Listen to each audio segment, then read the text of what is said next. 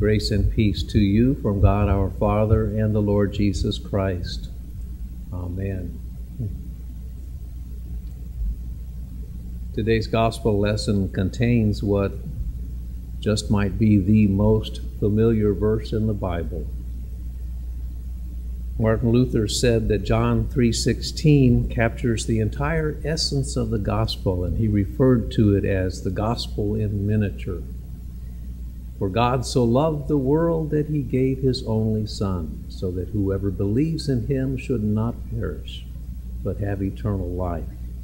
Those are life-changing words.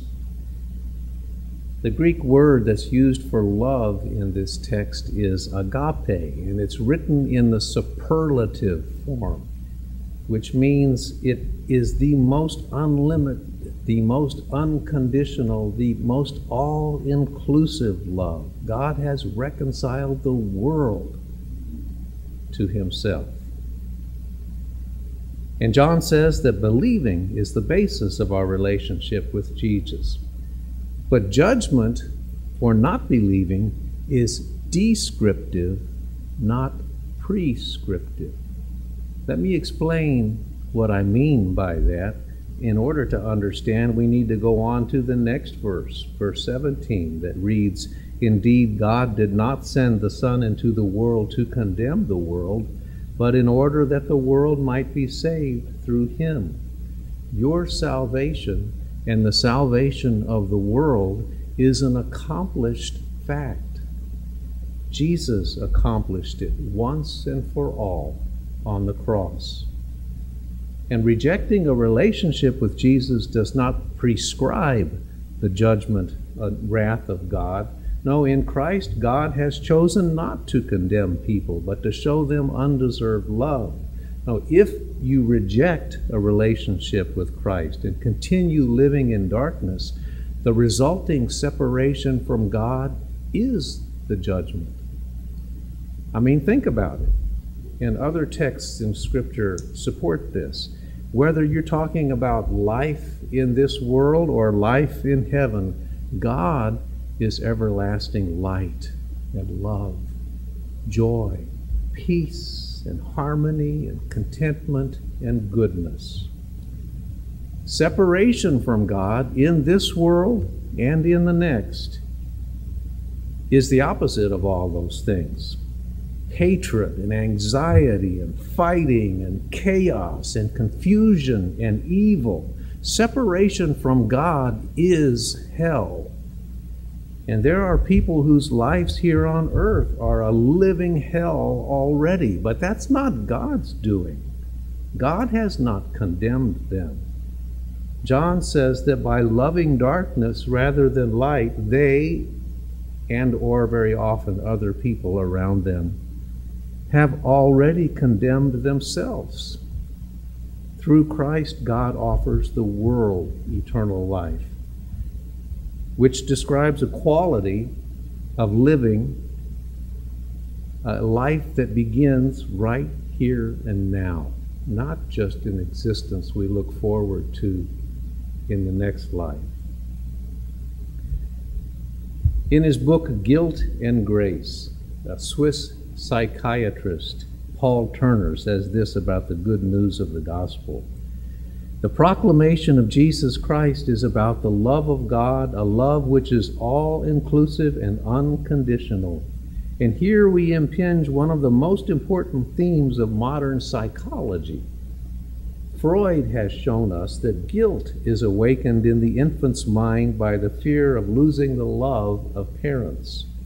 Also, the traumas of the child's mental life are connected with this doubt about being loved.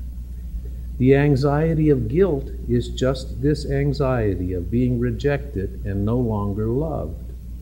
The child has the impression that the parent's love is conditional, that the parents will love the child only on the condition that the child is good. The truth is, Turner continues, that in their zeal to train the child up and keep the child away from wrongdoing, some parents give the impression that this is the case. Some may even go so far as to say, "I don't love you today because you're a bad boy or a bad girl." Of course, that's not true. They love their child even when the child misbehaves, and their care to keep the child from wrongdoing is itself a guarantee of that love. Yet even if the parents refrain from speaking a lie of this kind, their children attribute the idea to them and imagine that their parents love them on the condition that they are good. End quote. Now here's the point in all of this. Many people have the same idea about Christianity, that God only loves people who are good, or people that make good decisions, or that God loves us more when we are good. St. Paul wrote in that second lesson that we read, "For we are what God has made us, created in Christ Jesus for good works, which God prepared beforehand to be our way of life."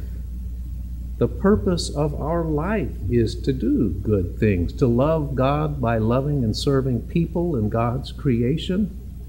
But listen again to the context of those words. Listen to what Paul said immediately prior. "For by grace you have been saved through faith, and this is not your own doing. It is the gift of God, not the result of works, so that no one may boast." For Christians, doing good things, being good, striving to be good, that's our response, the result of following Jesus.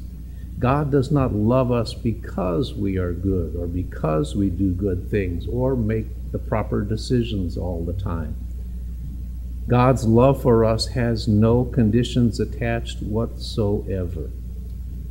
And the Christian message is perverted by those who tell children or adults that God will love them if they are good. The truth is, you are not good, and neither am I. The Bible says that none of us are good, nor can we be good in and of ourselves. We are sinners in need of a Savior. God is good, and it was while we were yet sinners that Christ died for us. Santa Claus may only like good little boys and girls, but God loves us all so much that He sent Jesus to live and to die and to rise again so that we don't have to live in the darkness of our guilt and anxiety. You know, there are lots of hymns in our hymn book that express God's unconditional, all-inclusive love. We're going to sing one of them a little later in the service. Isaac Watts, after reflecting upon the sacrificial love of God in his hymn, "When I Survey the Wondrous Cross," concludes by focusing on the believer's response to God's love. "Love so amazing, so divine, demands my soul, my life, my all." In other words, because God in Christ has given His all for us, we are able to give of ourselves in response. Another favorite hymn that we'll sing in this season of Lent. "My song is love unknown, my Savior's love to me, love to the loveless shown, that they might lovely be.